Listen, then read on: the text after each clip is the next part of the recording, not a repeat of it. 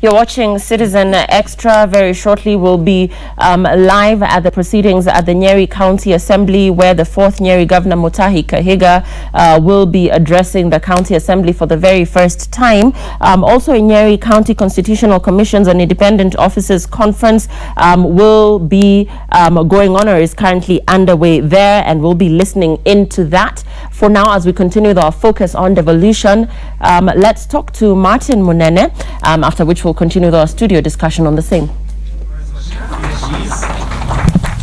All right, a very good morning to you once again, Lillian from Nyeri County. And where I am at the White Rhino Hotel, where what is happening here is the 6th annual Independent Offices and Constitutional Commissions Conference that is happening. As you can see behind me, it's actually underway. We see commissions from different commissions here. We've got the Kenya Human Rights Commission, we've got the Salaries Remuneration Commission, we've got different commissions here. We've got the Office of the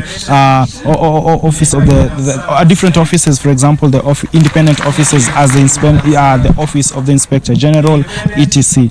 And also we are made to understand some of the people who've come here include the chairman of the Council of Governors, who is here just to join these commissions, because one of the things they're going to be looking at is devolution. And so with me here today is the chair of the Kenya Human Rights Commission, who's going to be helping us understand exactly what they're doing and who is here and what they hope to achieve. So kindly, a very good morning to you. So what is happening here today and who is here? Thank you very much. This is our annual, we call it our annual congress or our annual conference. As the Chapter 15 Constitutional Commissions and Independent Offices, we have a duty to come together and collaborate on matters touching on our respective mandates, and also to collaborate to avoid duplicity and also to synergize our approaches. So that's why we have a forum of constitutional commissions and independent offices, and we are meeting here this year so as to look at how we have worked for the last 5 years. You see, a lot of the constitutional commissions are coming to the end of their initial terms, and I think you have noticed that the SRC handed over their final report yesterday. A number of other commissions have also had their final ceremonies, and we have also had the end of the first phase of devolution. So we are meeting here under the theme 5 years of devolution. What are our gains? What are the challenges? And what are the lessons we have learned to inform our engagement, especially with county governments going forward. We constitutional commissions comprise of commissions such as mine, the Kenya National Commission on Human Rights. We have commissions like the SRC, the Public Service Commission, the Judicial Service Commission, the IEBC, all constitutional commissions and independent offices, including like the Auditor General's Office, the Control of Budget, etc. We are here because we have a mandate to work together, and our guest of honor today is the chair of the Council of Governors, His Excellency Governor Nanok of Turkana County, and we also have the occasion graced by the host governor, His Excellency the Governor of Nyeri County. We also have a lot of dignitaries who are attending, but more today, our function today is to engage with members of the public so that we can get feedback, even in terms of our own mandates and how we have engaged in the past. This is the first time we are in Nyeri. In the last 5 conferences that we have had, we have not been in Nairobi. We go to the counties. We have been to Uasin Gishu, we have been to Kisumu County, we have been to Nakuru County, and of course we have been also in Nairobi County. You say that the thing that you're actually looking at this particular year is devolution. So in your opinion, do you feel that devolution in the country has been able to take root, and what is the status of devolution in the country as we speak? I'm a very optimistic person, and from what I have observed for the last 4 years when I've been the chair of the commission, I've traveled all over the country, I can be able to assure Kenyans that devolution has had a dramatic effect in a lot of the counties. It has spurred growth that was not there since independence, and therefore I feel strongly that devolution was and is a good idea. However, there are still challenges, and these are some of the challenges we'd like to discuss and speak about. Challenges of issues regarding to accountability, issues of some aspects of governance that we need to look at critically and constructively, so that we can advise not only the counterpart counties and a counterpart county of governors, but also for ourselves as independent institutions with specific mandates to see how we can work better to deliver the promise of devolution. All right, maybe moving forward for devolution, what are some of the priority areas that have to be looked into to ensure that the people of Kenya actually feel, like you say, the effects of a devolution in every region and part of the country? Our biggest threat to all governance in this country is corruption. I can't beat about the bush about that. But I also know that the individual citizen, empowered, can be able to hold their government to account, both national and county government. And therefore, we should not have development plans developed and launched without the participation of citizens. And once they are launched, then citizens ought to know exactly what is in that plan, exactly what is the promise of their county government, so that they can hold their respective county governments accountable and be able to also bring early alerts where there is misuse or misapplication of funds. Holding public and state officers accountable is the work of the citizen. And if you find Kagweria, for instance, is doing something that is not congruent to my office, that ought to be brought out immediately so that it is stopped. And I think that is one of the things we can do in terms of seeing how we can also empower the ordinary citizen to be the keeper of the conscience of his own people, her own people. Thank you very much. Lillian, like you've heard in this particular conference, like Madam has just said, one of the greatest challenge that devolution is facing across the country is corruption. And like they say, like she said, they're engaging the public because she feels that one of the most important aspect of ensuring that corruption does not thrive is when the citizenry of the country actually take up the role of oversight and ensuring that the devolved system of government and even other institutions actually operate within the confines of the law and the constitution. That is what is happening here. We'll be following this particular conference and just see what exactly is going on. And like you heard, one of the people here is the Nyeri governor, who we expect that from here he's going to be addressing the county assembly of Nyeri shortly for his first speech as the fourth governor of Nyeri. Back to you in studio, Lillian. Martin, thanks once again. And just echoing what your guest there, Martin, said, our viewer here, Vickery Omwanto, is saying that, good morning, Lillian, writing from Homa Bay, and devolution has achieved little given the devolved impunity of heartless looting and generational wasting occasioned by the conspiracy to pollute the water surfaces from which the society ought to drink. It takes goodwill from the national government by first eliminating corruption and subsequently devolving more. Otherwise, its gains won't be felt. And this is a very interesting observation here from a lady that's watching us from Homa Bay, and we invite you to send in your comments as well from whatever county you're watching us from, whether devolution is working for you. If it is, why? If it's not, why as well? Tell us your name, tell us what county you're writing to us from. Gentlemen, back to the underlying issue here, which is corruption and devolved systems of government that are corrupt, and therefore being the underlying problem. As we talk about all these other achievements and challenges, a lot of people feel that corruption is really the underlying factor that poses a challenge to corruption, DK. To devolution, I beg your pardon. Yeah, that's correct. And corruption still remains such a hydra-headed monster for us to be able to deal with as a country. And there were so many documented examples over the last 5-year term of cases where county government leaders went out of their way, almost unabashedly. We've heard of very weird cases of wheelbarrows going for as much as 109,000. I do think, one, we have enough laws, that deal with corruption, that appear to be very punitive.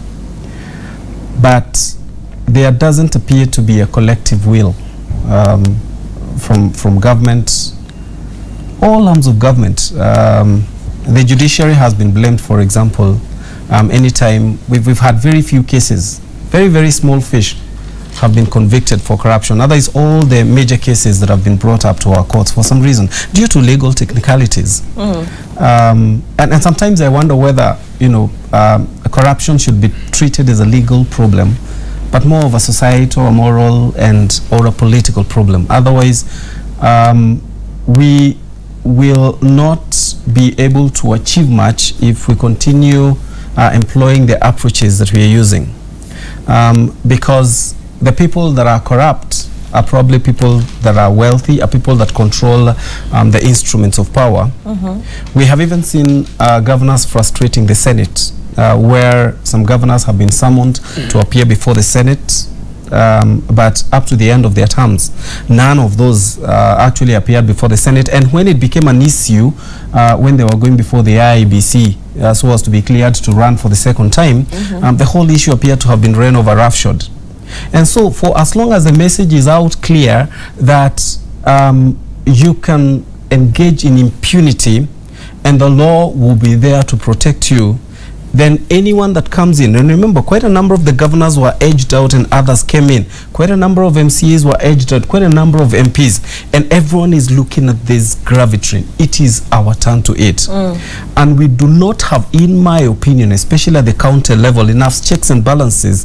The legislative arm is not able to check the executive arm. Otherwise, they come together in cahoots and they decide that you watch my interests, I watch your interest, watch my back, I watch your back. The average Kenyan is probably choking in these malaise, not knowing exactly where to turn to. Your point MPA so as to have an oversight role, your point governor so as to executively be able to manage your finances well, but both seem to be coming together.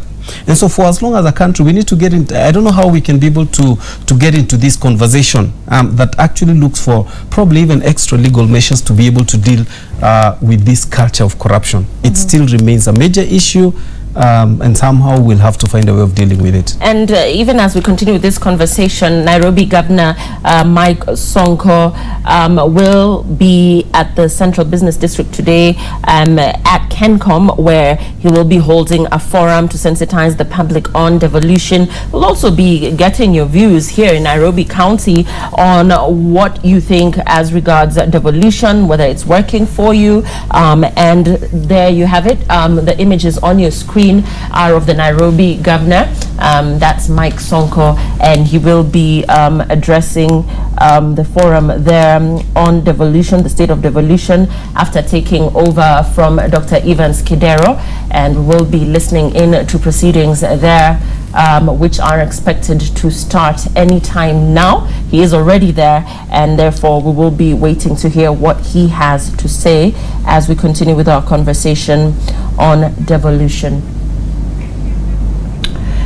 Steve, on the same, when we talk about devolution and when we get a bulk of the messages coming in saying that this is really the challenge that lies because once people assume power, which was essentially supposed to be brought closer to the people, it translates to what we've seen in the national government, and it trickles down to the counties, where you now see a replica of what it is that people talk about the national government when they talk about corrupt services, when they talk about a corrupt government, that we're seeing the same within the counties, and therefore we're yet to see devolution really working in a lot of the counties as long as there is corruption. Yeah, I think, Lillian, part of the challenges of animating devolution, I hope there'll be time now to also offer insights on what governance can do going forward. But for now, there's I remember World Bank developed a report, Devolution Without Disruptions, 2012. They were supposed to sort of provide insights, useful insights that could inform the governors in their first term on what to look out for in terms of animating that devolution. Because they said Kenya's devolved governance framework is very ambitious and therefore also consummately risky. And some of the challenges they foresaw, if I could highlight a few, number one was the question of corruption. Because Kenyan psyche will believe that leadership and opportunities to enter public service is also opportunity to amass wealth for personal aggrandizement. So we must be careful that we don't devolve corruption. And I hope there would be a survey later on up to, to assess the first time of all the governors to see companies, counties that improved or did better in terms of openness, because corruption also is a question of perception. Openness and access to the county documents and the manner of governance. The second issue they raised was the issue of coordination, and coordination for sure has been a real problem. In fact, what you are reading reflects part of that coordination. Coordination is at two levels: coordination between the two levels of government, and coordination between the inter-county coordination. Can we say with certainty and evidence that the level of coordination between national government and county government has been inspiring? I think there's a lot to be done. Can we say there's been improved coordination between inter-counties? The Council of Governors should give us that kind of report. I think even that there's also room for improvement. Then they talk about local capture. The national level talk about elite capture, but also at the county level talk about local capture. People, the businessmen who in those counties who believe that devolution must work for them, not necessarily for the people, and they try to influence the priorities of the county government without necessarily caring of what the people want. And then they highlight number 4 is the administrative challenges. And you've seen the wage bill is a textbook example of the administrative challenges facing county governments. Do governors really understand that county governments are not opportunities for are not designed to provide expanded space to employ more people, rather to serve the people? So I think if counties, we would like to know how many counties have been able to have lean staff but efficient delivery of service, because that is the critical opportunity. It's not that county government should create more opportunities for employment. If you wanted opportunities for employment, then you would have just used the money going to the counties and retain it at the national level, then employ more people. Then the other issue, of course, was, if you allow, the question of future elections. Number 5, the future elections. Because, governors, these are politicians. Sometimes the things they care for must also match their ability to be re-elected. They have to battle with, what do I do to maintain visibility that I'm working? You can commit county resources in very useful projects, but people, especially people, meaning your opponents, political opponents, will not, since the people can't see where the money is going, your opponents can easily say you haven't worked. So there's the challenge of spreading too thin, initiating a lot of projects so that the people can see the government is working. There's a road here, there's this healthcare. If you could just focus, let's say, on agriculture or irrigation for your first term and say, for me, I'm alleviating hunger, freedom from hunger and starvation. With this my first term, would that work? So sometimes governors have to balance that against the practical political needs, which is also to get re-elected. So these 5 challenges, I think the governors that have succeeded themselves in office, I think they've learned something, and I hope they can improve from there going forward. Good point to note. The governors that have succeeded while in office, and these, we would presume are the ones that were re-elected. Yes. Somebody here is saying, I see some light at the end of the tunnel, particularly those governors on their second and final term because they will be going for legacies. This is Ocharo, who is in Kisii County. Very interesting, because their governor has really been criticized as not having done so well.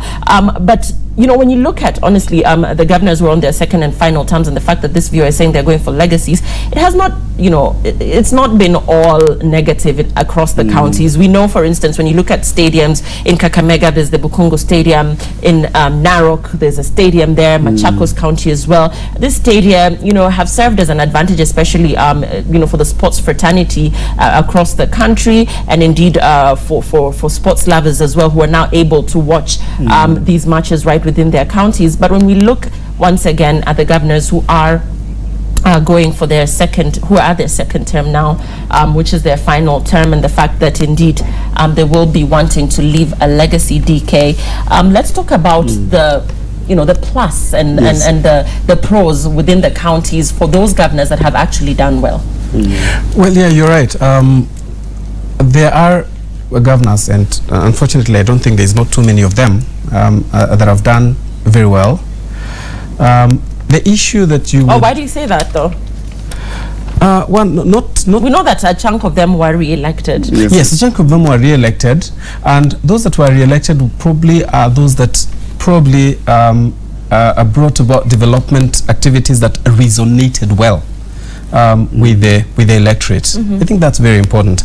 We had governors, for example, who, in my opinion, had performed quite well. I would think of Kiambu, where I live, and the governor had done quite some bit.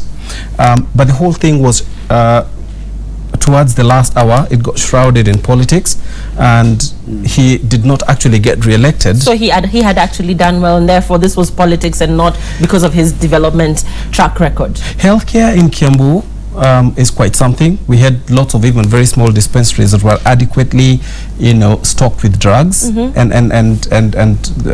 roads. It was quite visible what he had done. But the propensity, again, for the electorate, and I don't know whether it ties in with what my colleague Steve was talking about, public participation and really getting to understand what is happening. I remember I visited the county headquarters in Kiambu, and there was a lot of people were very scared, and they couldn't understand. We've done all this, but we don't seem to be able to be getting far. And I really do hope that the current governor of Kiambu will be able to pick from where you know, the Kabogo, you know, reached. But having said that, when we talk about stadia, when we talk about all those highfalutin projects, do they resonate with the particular needs of the citizens that live in that county? It may be something we are seeing nationally, but to what extent does the Wanjiko or the Atieno or you know, the local person resonate with this project? And surely when I talk about stadia, DK, it's not only stadia. There's health, like you said, dispensaries, there's roads, there's water. For instance, in Machakos County, there's SMEs. There's a lot that the current governors that were re-elected, you know, have you know, to their legacies currently as we speak, and not only stadia. And therefore, when you talk about the ripple effect that this has on the Mwananchi, it's not just the stadia, but there's a lot of other things, of course, that can be attributed to the re-election of these respective governors. And I agree with you. Where those development activities resonate with the locals, and a good example you've given is Machakos. I could probably talk about Muranga. These are areas where, for example, the local farmer in Muranga was able to get a better price for their milk because of an intervention that directly related to the governor. Okay, if you look at Nairobi, for example, I wouldn't be very sanguine about it, in that the governor appeared to be elitist and not connected with the local population.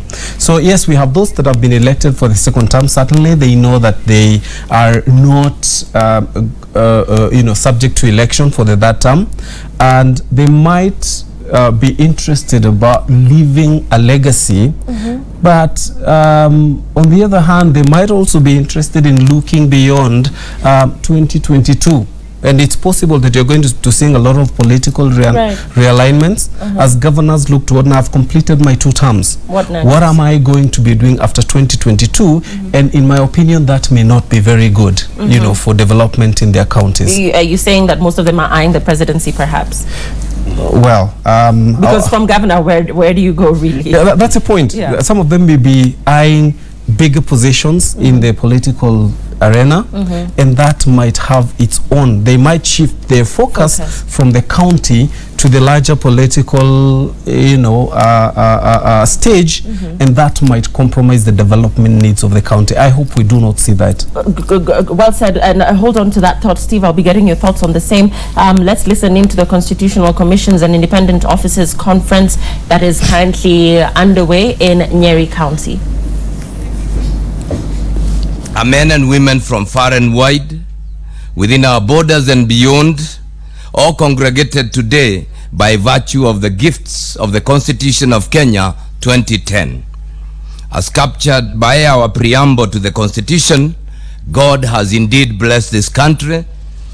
By your presence here today, symbolically you represent the aspirations of the people of Kenya.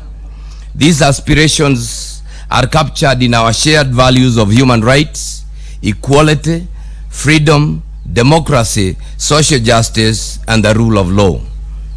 Your responsibility is not only great, but also special.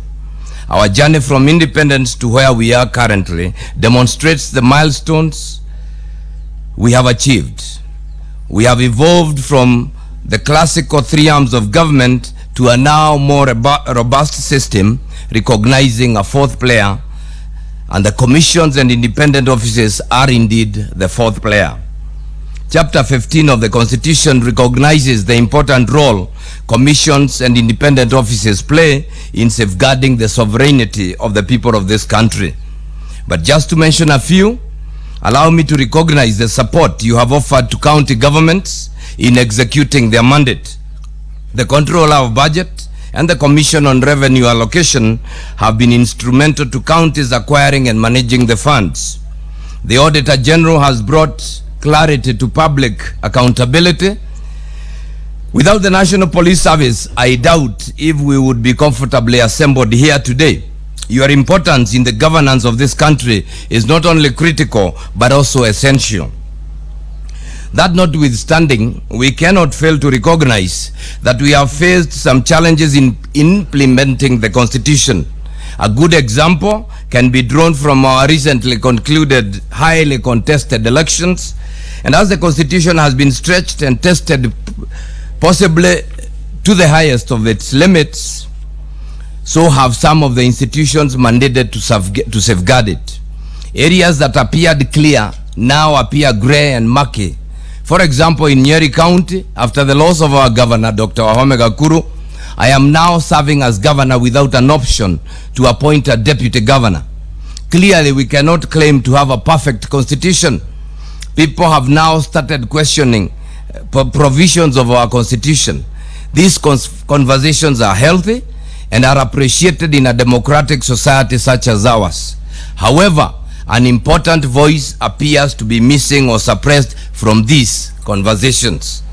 Ladies and gentlemen, the citizenry, the people, and the ordinary man on the street, let your voice be heard. Today you have the opportunity. Let you speak that you may be heard. Allow yourselves to exercise your civic duty. Let us hear you clearly that we may be able to improve.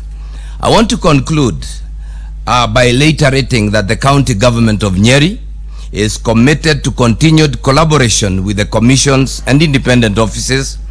We acknowledge the fact that we are all serving the same people, the sovereign people of the Republic of Kenya.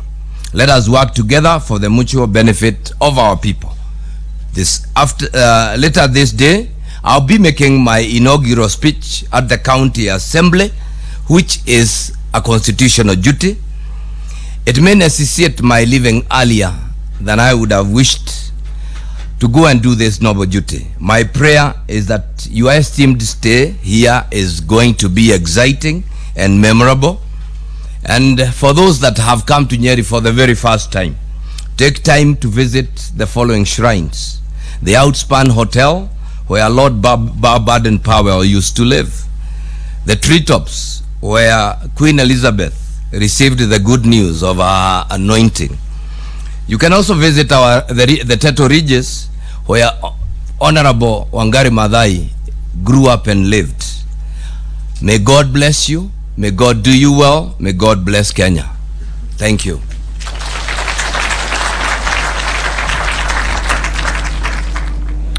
And that is the Nyeri governor. We are going to be listening in to the Nairobi governor, Mike Sonko, who is currently at Kencom within the Central Business District. He's going to be addressing a forum there, which he will be sensitizing on devolution. Remember, Mike Sonko took over from Evans Kidero, and we will be hearing from him as regards the changes that he has so far effected within the Nairobi County. Steve, on the same formula, the governors who are going for their second term now, and the fact that they now want to leave a legacy, DK here is of the opinion that they may lose a bit of focus, this being their final term, and therefore this viewer here who feels that the governors that were re-elected will actually bring a lot of change within the counties. DK seems to be of a different opinion. What is yours? I think this going in the second term for governors who are re-elected,